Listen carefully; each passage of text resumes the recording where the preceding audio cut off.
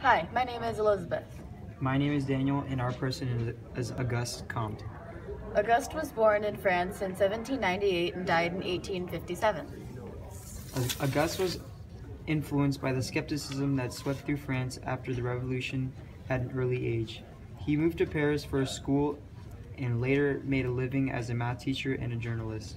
During this time, he read many history books and philosophy books and was influenced by Montesquieu, A.R.J.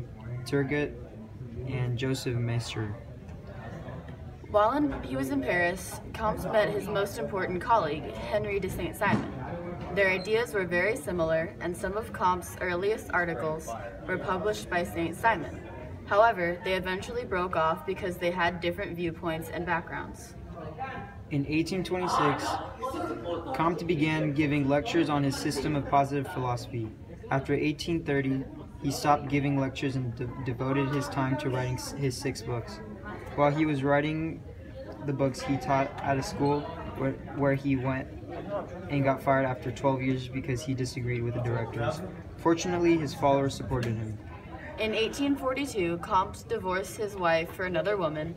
Then 15 years later, in 1857, he died from stomach cancer. Comte believed that all natural sciences were different branches of the same trunk, and that the study of society should be on the same positive foundation of the natural sciences. Comte divided sociology into 2 groups, social statics and social dynamics. Social statics is the hierarchy of society. People live in society, create families, obey authority, and social dynamics are the laws and generic traits of society. In order to make these 2 groups more significant, Comte created a law to go with them that consisted of the 3 stages of society. He called this the law of 3 stages.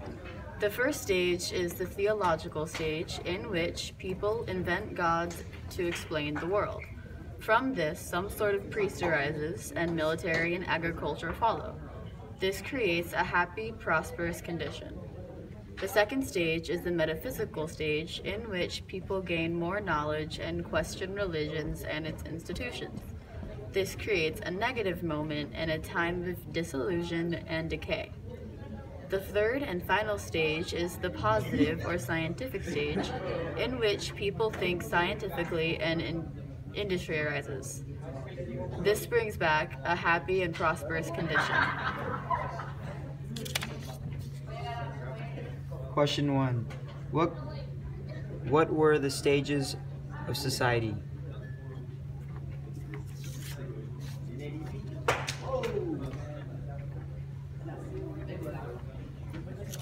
Question 2.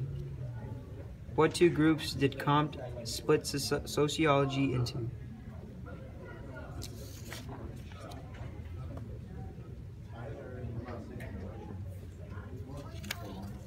Question 3. What was Comte's colleague's name?